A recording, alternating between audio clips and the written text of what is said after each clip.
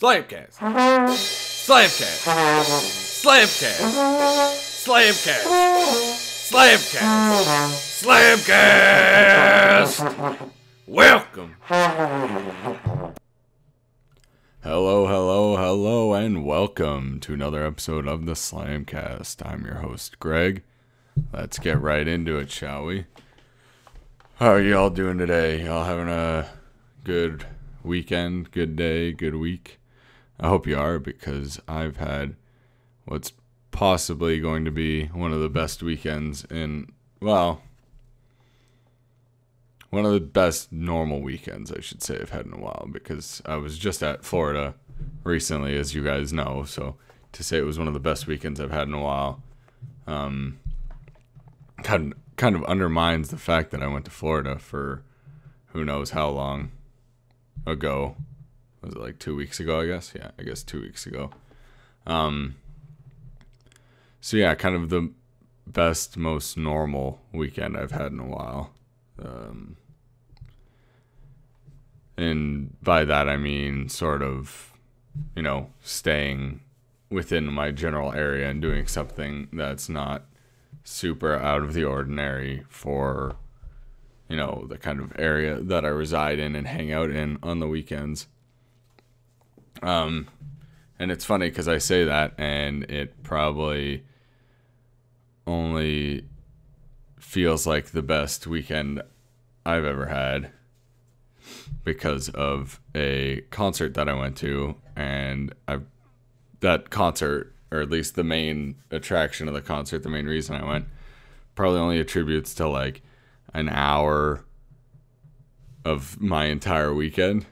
So like an hour of like roughly a 72-hour weekend, if you're including the entirety of Friday, obviously. If not, then it's less than that, but still. So when you go to a concert of a band that you're really amped up for, and it kind of just fires you up, and then like the next day and the whole night after the concert, you're just kind of amped up the whole time, and you're like just freaking out internally. You're just like having the time of your damn lives. Hold on a second, folks. I just want to tune something. Just quickly tuning something because I'm an unprofessional piece of shit. So that seems like it's a bit better. There we go. Felt like I was getting too loud there, and I don't want to bust all of your speakers and headphones and your eardrums. So yeah, I'm going to discuss what happened to me yesterday. Just like the last few weeks, I'm recording this episode on Sunday as well. I've really been sticking to that Sunday recording schedule. I should really get back to the Saturday recording schedule. But I figured Sunday would be better because... So yeah, my main topic for today, this week, is just going to be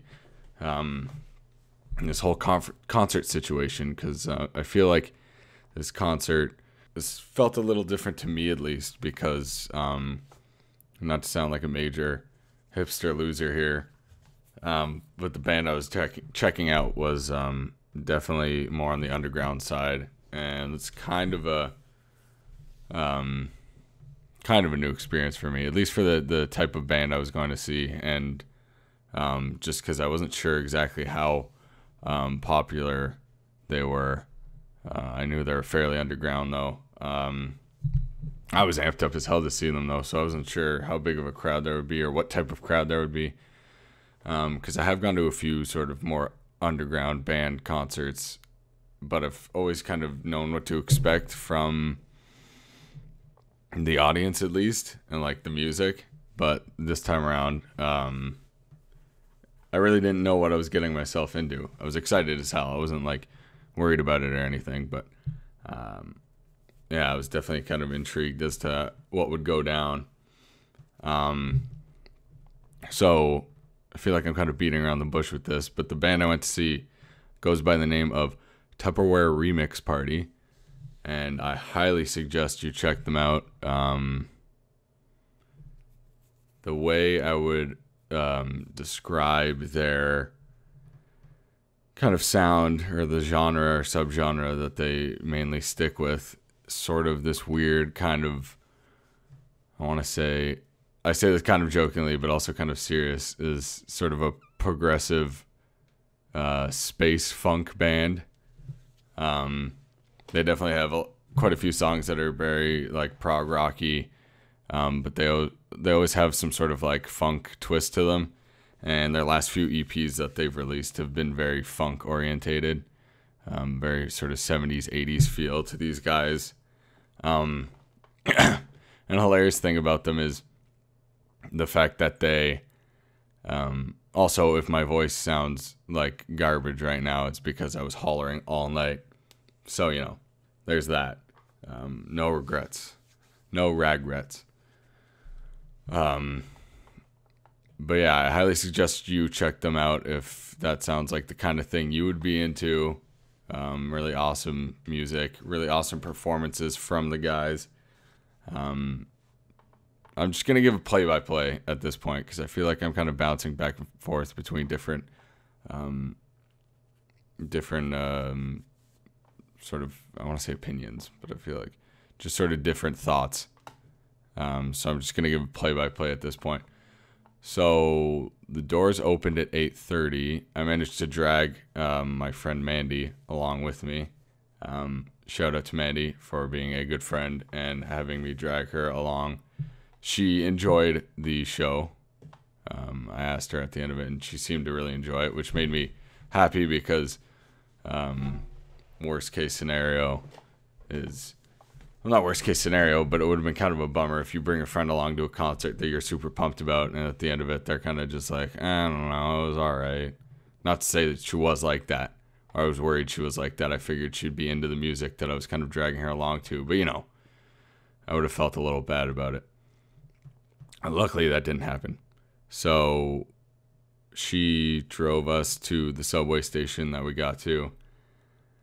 At around 8, even though doors opened at 8:30, because of course she didn't know any of the bands that were playing, and I only knew the Tupperware Remix Party guys.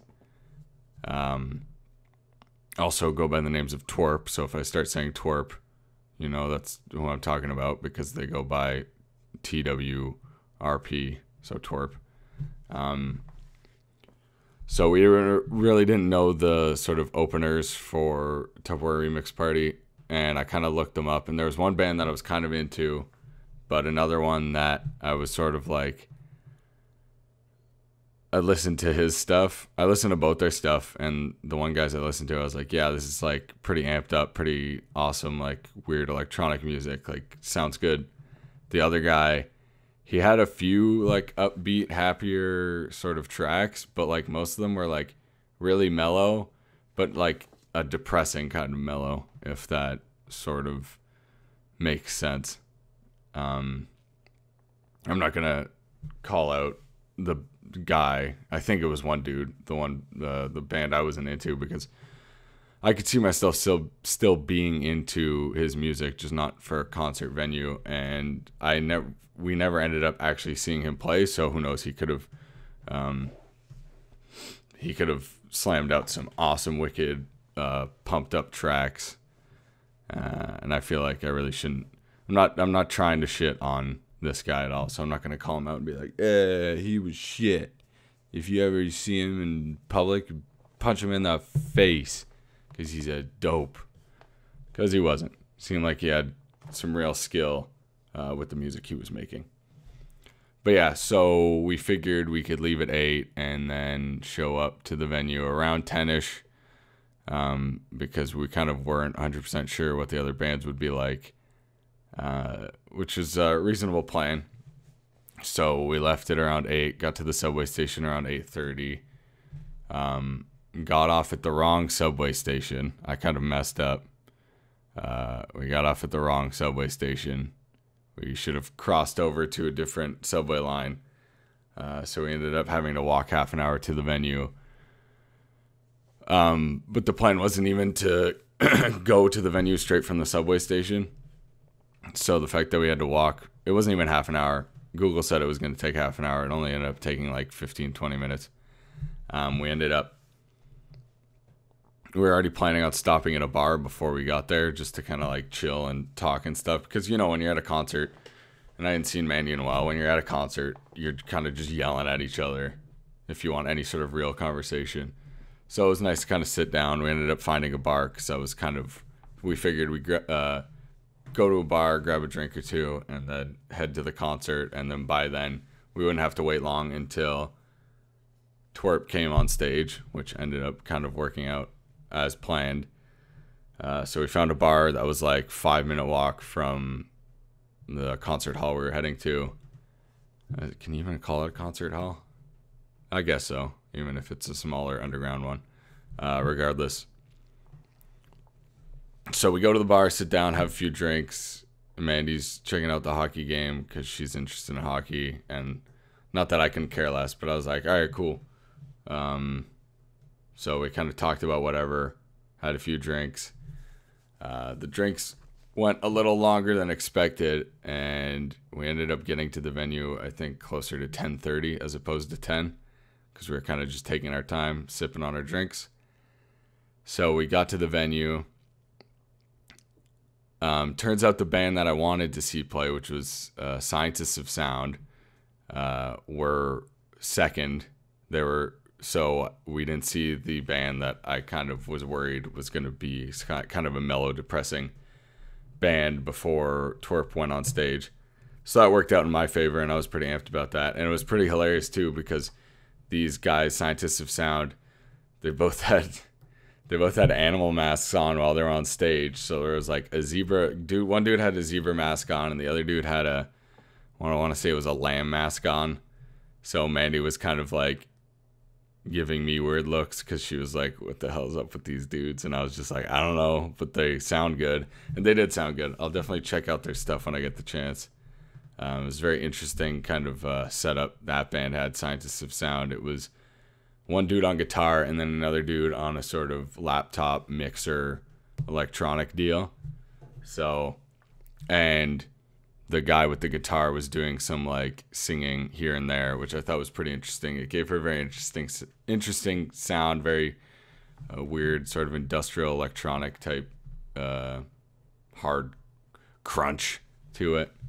And that's another thing I love about music and talking about music is I feel with music, you can use like any sort of adverb and adjective known to man.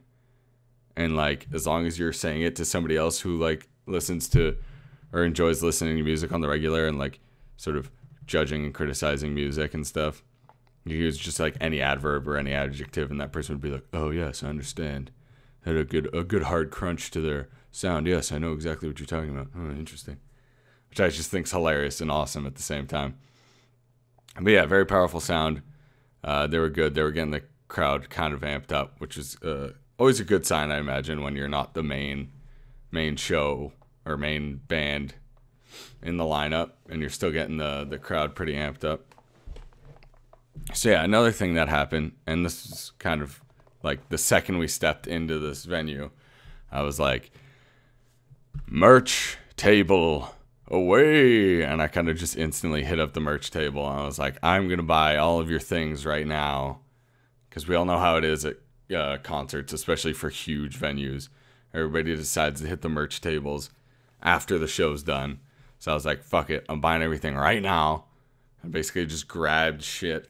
I didn't actually grab shit, but I just went up to the merch guy and I was like, I want this, this, this, this. And he just threw it all at me, threw the money in his face, grabbed it all, and was just like, oh, yes, merch, solid merch. But there's one thing that I've also noticed that I kind of hate about merch, and it's just my own personal thing. It's nothing against any merch vendors or merch tables, is deciding what t-shirt I want to get from whatever band I'm grabbing. I've had this feeling before, and you always grab the t-shirt because in your mind right away you're like, you know what, that one's the cooler one, and then you grab it and throw it on. You're like, oh, this is a wicked t-shirt, and all of a sudden the next day you essentially get buyer's remorse, and you're like, maybe I wanted the other t-shirt. That other t-shirt had a really cool design. Fuck. But I'm pretty happy with the t-shirt that I got. So I got a t-shirt, a poster, and a CD. And this is the one thing that I love about at least how underground this band was. How much do you think a t-shirt, a poster, and a CD would come out to in a normal a normal, like a huge concert kind of deal, that would probably ring you up to like probably triple digits. Maybe. I don't even know. Do they sell CDs at massive concerts anymore? I feel like that they might do it nowadays, but I feel like the last few massive bands I've seen, they kind of just are like, you're going to pirate the music anyways, or buy it on iTunes. We don't give a shit. We're not going to waste the money printing digital information onto a discus. But yeah. So also, I have to add, the poster was pre-signed by the entire band.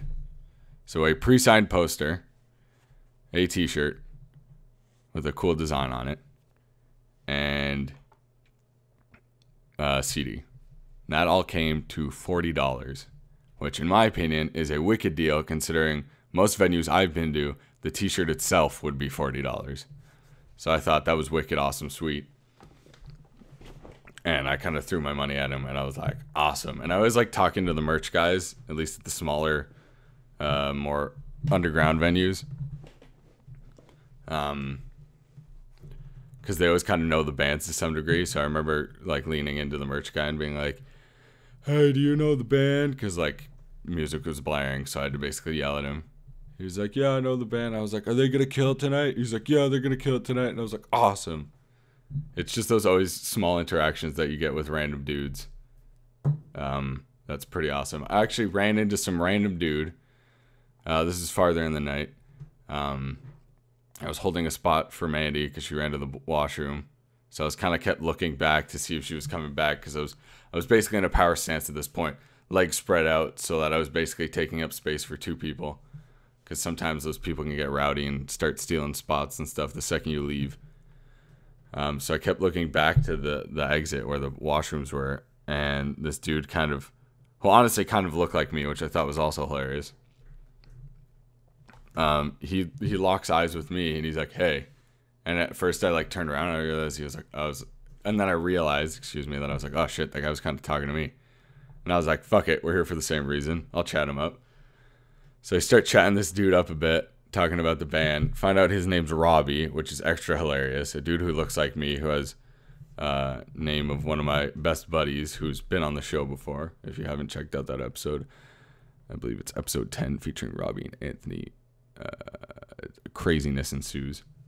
But I thought that was hilarious, and I chatted him up for 5 minutes. We just kind of talked about the band and how amped up we were to see them because Scientists of Sound was still on at this time. So we got there. I threw money at the merch table, threw the shirt over my hoodie, so, just adding more heat to myself. So it was an interesting crowd. One thing I remember talking to Mandy about, which we didn't have a huge answer for, was kind of just like, one thing I was curious about was how many people showed up just because there was a show happening at that venue. Because I had a feeling that some of the people were there, not all of them.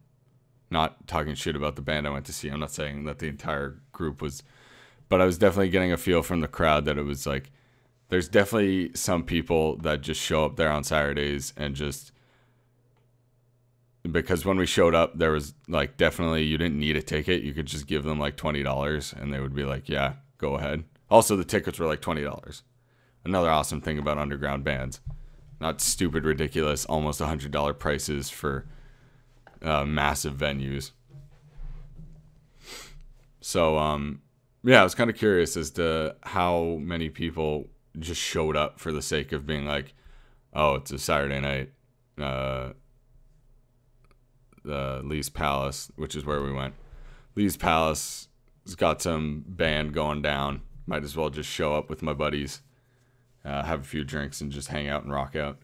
Because honestly, if you live in downtown Toronto, which is where Lee's Palace is, or at least in that area, all these venues and stuff, I would probably do that pretty often if I wasn't a suburban dweller. But, so yeah, just something interesting that I kind of considered. I was like, I wonder how many people, because I probably would do it if I knew that Lee's Palace had like awesome bands on the regular, which it seems like they probably do. So yeah, we did good timing. Scientists of Sound was probably on for another half hour, so we probably missed like the first 15 minutes, half hour of their set. But they rocked out pretty hard, and that was awesome. And then I want to say TWRP didn't come on until 11:30, and they didn't end until I want to say 1-ish, maybe a bit before 1.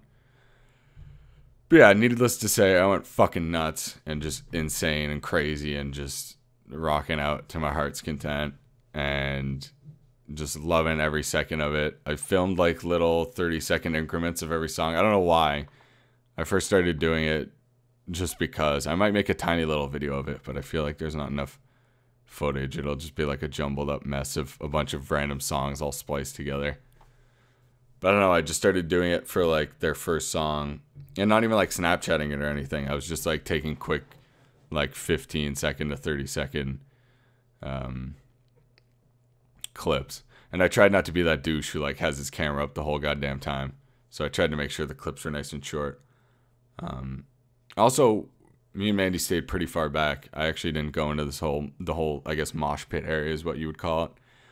And I'm kind of glad I didn't, because it seemed like there wasn't a massive difference between where we were standing and the mosh pit area, other than I would have been like squished between a bunch of people. So I'm actually kind of glad I stayed back, because it allowed me to have some dance rock out room where I could kind of go nuts.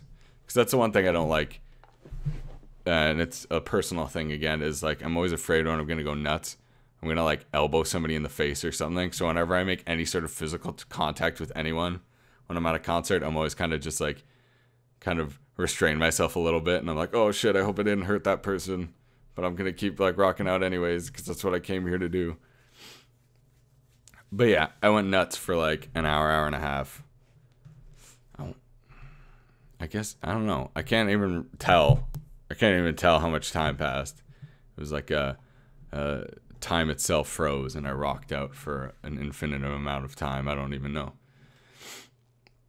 But yeah, here's the best part. So they played a whole bunch of awesome songs, and I knew most of their songs because they've only released EPs. But I mean, the EPs in total, they probably have like 20 songs at this point, which isn't too bad. That's like, what?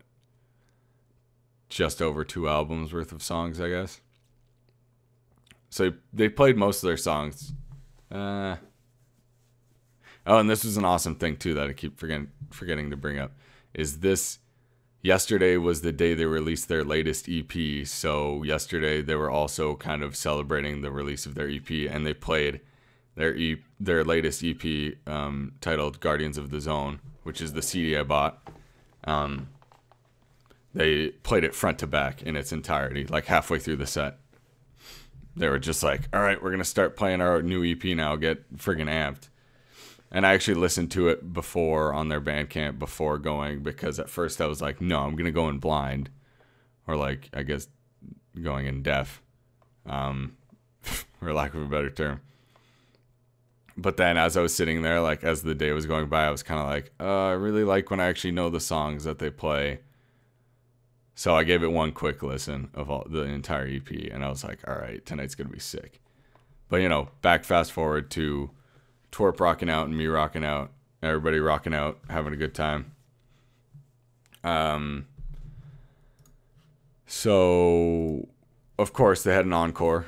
They finished up, and then they, like, it wasn't even, like, one of those things where it's, like, a while, like a minute or two, and then they come out. It felt like it was like 30 seconds. They like quickly left the stage. We all started chanting for another song, and they like almost immediately just came back out. It's like basically like every band does it at this point. It's like very rarely does a band get off stage who's like the main headlining band and just like never come back. I feel like it's just like a thing that you always expect at this point. So they rocked out even harder for their encore, and I rocked out my hardest during the encore, because I was like, this is the final few minutes I'll have of just pure ecstasy. Because that's basically me just having to go back to my boring ass life after that concert. So I just friggin' went hard as hell. And then after they were done playing, Mandy had to quickly go to the washroom again. Gotta get that bladder checked out, Mandy. No, I'm kidding. I was just joking. But she went, and she was like, just stay here. And I was like, cool, sure. because everybody just started rushing out. Typical concert. But yeah, so I waited for however long I needed to. I was kind of fine with just staying there and seeing all the crowd of people and stuff and kind of getting a general sense of the venue and the crowd. Because like I was saying earlier, I didn't know what to expect with this crowd, mainly because of the music. Like, I didn't know. I figured there wouldn't be a ridiculous mosh pit, and there kind of wasn't. And it was kind of just a group of people kind of just partying and rocking out and having a good time. So, you know, it's a good thing to have for a crowd. I'll know what to expect next time. Next time TWRP's in Toronto. But, so everybody just kind of started leaving, and it got pretty empty pretty quick. And then all of a sudden, just as Mandy got back, the drummer showed up. Like, basically, like, 5 feet in front of me. Not 5 feet in front of me, 10 feet in front of me, something like that. Anyways, he was like already at the back of the venue, and he was like signing stuff and taking selfies with people, and I was like, oh shit. So I went and got a selfie with him, and then I realized the whole band was out and just like signing shit and talking to people quickly and getting selfies, and I was like, I gotta get a selfie with all these guys right now. So I quickly went, chatted them up a tiny bit, got my selfies. And here's one thing that I haven't mentioned to you guys about Tupperware Remix Party, which you might already know if I've talked to the band about you before, or if you've Google searched them within the time of me talking about this venue or this show. These guys all dress up. They're one of those kinds of bands that get dressed up all funky and stuff. And they have ridiculous, awesome names, in my opinion. So the drummer's name is Hav Hogan, I believe. That's his name. And he's basically a robot with glowing red eyes, and he's the drummer, and that was amazing. And then there's Lord Phobos, who's the lead guitarist, who looks like some weird robot alien. And then there's Commander Meowch, who's some sort of tiger bassist hybrid, which is hilarious. And then there's Dr. Sung, who's keyboardist and lead talk box singer, whatever you want to call it. And he's like a sort of futuristic looking future man with glowing lights and shit. So I got selfies with all of them. And then also during the show, they all got into a wicked power stance for like a solid 15 seconds, which allowed me to quickly take out my phone and take a sweet picture of that. So I got all these wicked pictures of the show and selfies with the band, and it chatted them up a bit. And Mandy also ended up getting a selfie with Commander Meowch because he was basically a giant cat, and I figured she would enjoy that of all things. So yeah, that's basically the night. And then we went home, and I quickly grabbed a hot dog outside of the subway station we were driving from, because I was pretty hammered at that point. I tried to keep it pretty tame, but by the end of the night, I was just running on so much adrenaline stuff that I was just like, started getting shots. And then I even got a shot after. I got 2 shots that night. I got an encore shot because I knew I could quickly grab a shot before they came back on stage. And then I got another one after that, which I wasn't planning on, the only reason I got it was because I got selfies with the whole band, and I was kind of just hopped up on adrenaline and just amazing feelings. And I was like, I'm going to go get another shot. And I did. So I got a wicked hot dog, which tasted amazing. And then we kind of just went home, and I passed out. And my head was hurting pretty hard this morning, but it was all worth it. And then to make this evening even better, or this weekend even better, Game of Thrones starts back up this evening, along with my favorite, most hyped up show, more hyped up than Game of Thrones, Silicon Valley. Which, if you haven't checked that out, I highly recommend you do. And I was going to get into a whole thing about why I think Silicon Valley is better than Game of Thrones. Game of Thrones is bad, yada, yada. But I'm already hitting the half-hour mark, and I would just sound like a pretentious tool. But, you know, I'd highly suggest you check out Silicon Valley. And if you have and you're not into it, that's fine. I just really enjoy that show, and I get more hyped up for that show than I do Game of Thrones. So I'll definitely be watching both of those tonight. And who knows, Maybe I'll have a little spoiler discussion once both those seasons are up. I keep talking about having spoiler discussion podcasts, but those never come to, so maybe they won't. I also follow some of the main cast of Silicon Valley on Twitter, and they say that this season is the best season so far. So I'm pretty excited for it. That's for all the people who are actually going to be watching the show with me tonight or tomorrow. But yeah, as you can tell, I could already tell I'm getting hyped up just from retelling the story of last night's amazing rock show. So yeah, I hope you all have an amazing rock show of a night or rock show of a week. I will talk to all of you crazy fools later. Outro, Greg, take us out. Take us away. Well, folks, that's all we have for this week. I hope you enjoyed this episode, and I hope you'll join us next week for whatever crazy shit we talk about. Until next time, have a good one.